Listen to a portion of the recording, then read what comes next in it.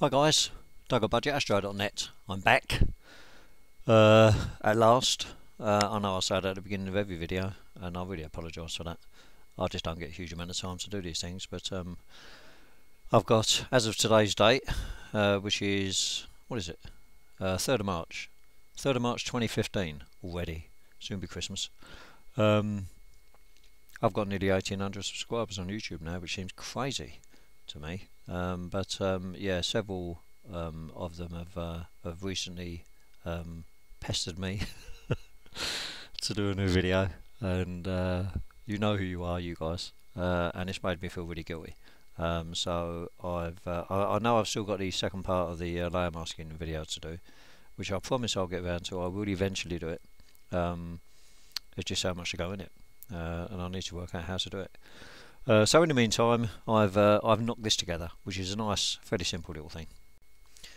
Now this is noise reduction used in blending modes, which is only really good for clusters and galaxies. Not really good for areas that contain a lot of nebulosity.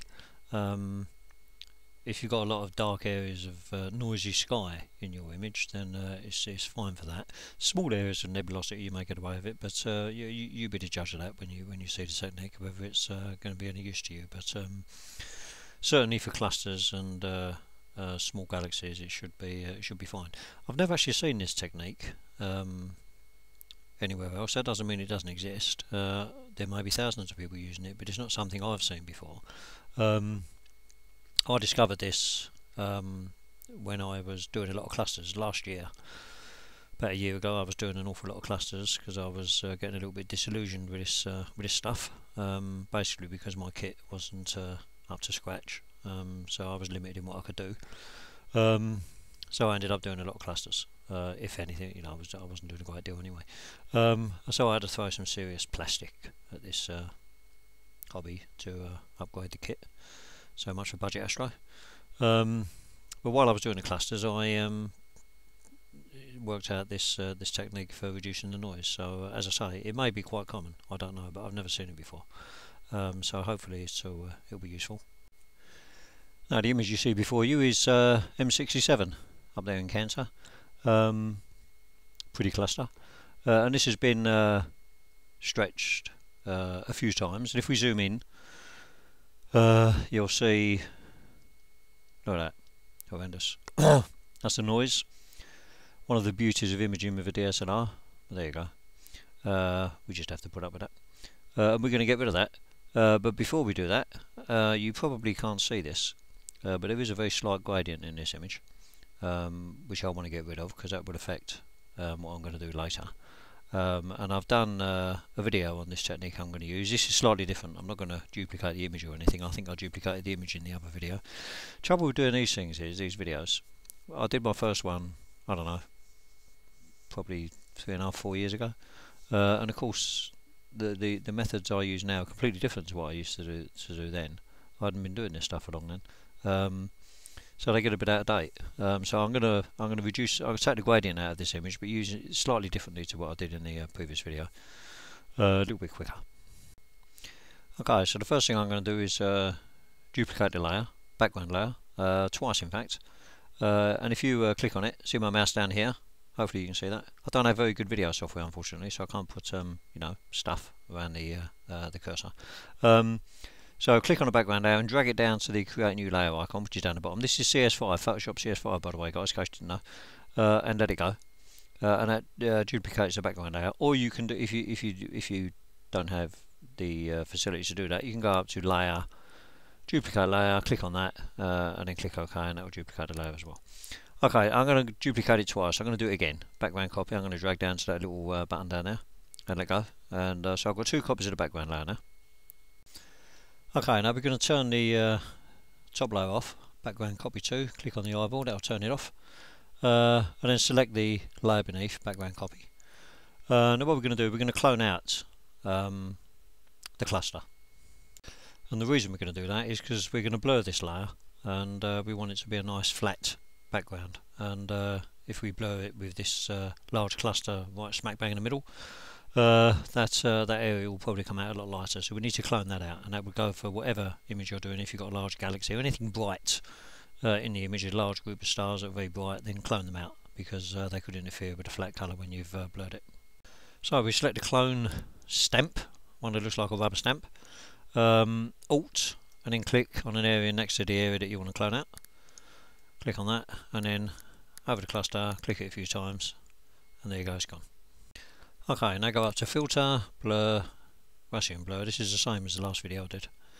250 selected, which is fine. I'm normally quite happy with 250. Click OK. Let Photoshop think about it for a few seconds. A few more seconds. There you go. And that layer's now completely blurred. Now when you do one of these videos, you tend to do I'll do it all in little steps, because my laptop lags a bit, and the the sound gets ahead of the or behind the picture. So you do it a few times, and I've reviewed this stage as I've been doing this video, and that blurred image looks horrendous in the video. There's all wavy lines all over it, so I'm hoping it's not going to look like that in the final video, but it's meant to be, and it will be when you do it, a relatively flat colour. There'll be some gradient because that's what you're going to get rid of, but it should be a relatively flat colour. Now we're going to apply this relatively flat colour to the layer above, so click on the eyeball, background copy 2, now selected, and then go out to image, apply image, and this box will crop up. And where it says layer, we want to select background copy, that's the one we blurred. You want to select the layer you blurred in there, background copy. And where it says blending, you want to subtract. Down the bottom there, I think, yeah, subtract. Offset 30, you can change that, and that varies the darkness of the image. So we'll leave it at 30, click OK, and that image has now been applied. Now if you hold the Alt key down on a PC, can't help you Mac guys I'm afraid, hold the Alt key down on a PC, click on the eyeball next to background layer at the bottom there, and it turns the layers above off. And if I go on and off like that, you can see the gradient has disappeared, hopefully. Pretty obvious on mine, but it might not be so obvious on when you watch a video. So that seems to have done the trick. Now if we right click on background copy, merge down, and that's merged down with the blurred layer below, and we've got background and background copy. And again, if I turn the top layer off, you can see the gradient has gone. And now we're getting to the point of this video, which wasn't this. Okay, now I'm going to duplicate the top layer again, background copy. We're going to have another background copy too, and you may feel that what I'm about to do is very similar to what I've just done, and it is similar. We go through the first few steps, so exactly the same. So I turn the top layer off, select the background copy, the one below it, and we're going to clone out the stars and then blur it again. So here we go, clone stamp, already selected, Alt, click, area next to the cluster, click click, cluster's gone, filter, blur, Gaussian blur, 250, click OK, and let Photoshop do its magic. There you go, sorted. Now this is a fun bit. Select background copy 2, click on the eyeball to make it visible, and blended modes, which is where it says normal there, click on that, and we're going to select lighten. Now if we zoom into this image, there we go, and then Alt on a PC, and click on the background layer, eyeball, on and off. Hopefully you can see the difference. Let me zoom in a bit more. There you go. On and off. There's a difference. But we can do more than that. Now whilst keeping the top layer still visible, if you click on the layer below, background copy, and then do Control L, that will bring up the levels dialog box. Hopefully you can see that. Click on the grey arrow in the middle, and I'm using my scroll key on the mouse here just to lighten that layer. Basically I'm moving that excuse me, moving that grey arrow to the left towards the histogram, and that's lightening the layer, the background copy layer, the one that I blurred. That's what's being lightened. and you can see the effect through the background copy too at the top. Now if I click on preview, click that preview button on and off, you can see more of the noise is gone. There's a bit of a trade-off here, guys. You don't want to lose any of the detail in the image, so I moved that up a little bit more.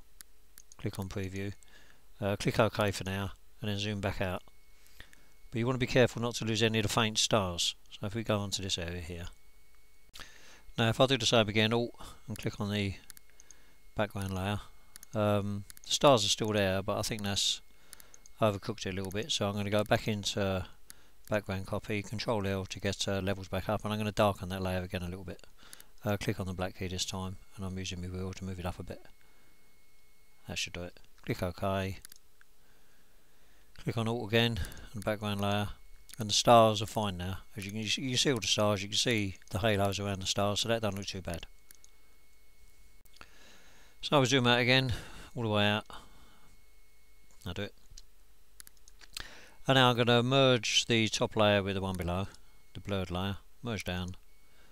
And now if we Alt click again, Alt and click on the, or just turn the top layer on and off, silly bugger. Okay, turn that on and off, and you can see the difference. Now just make sure that you've got all the detail in the image. If you're doing a galaxy, you may find the faint edges of the galaxy have disappeared, so you do have to be careful here. It's a bit of a trade-off. But if I zoom in, the difference in the noise is unbelievable, really. Huge amount of noise taken out of that. Okay, zoom out again. Bosh, there you go. Now, if we look at the histogram, that's what we got now. And if I turn that top layer off, that's what it was before, and that's what it is now. So it's giving us a lot more movement in the histogram as well.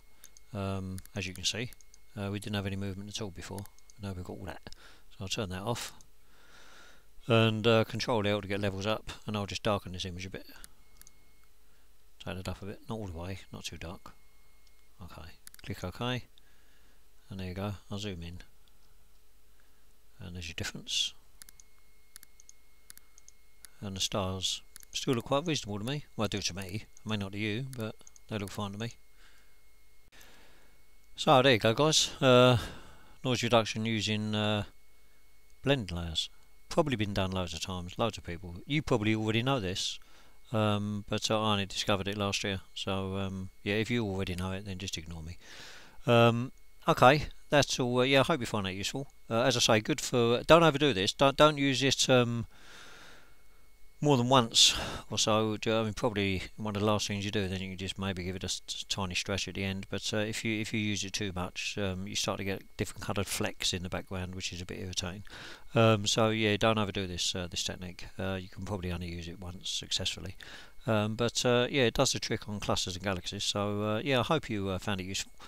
And I'll see you again. I won't say see you again soon, which is what I normally say, because it won't be. It'll probably be another year. But I'll see you again in another year. Alright guys, thanks very much, bye.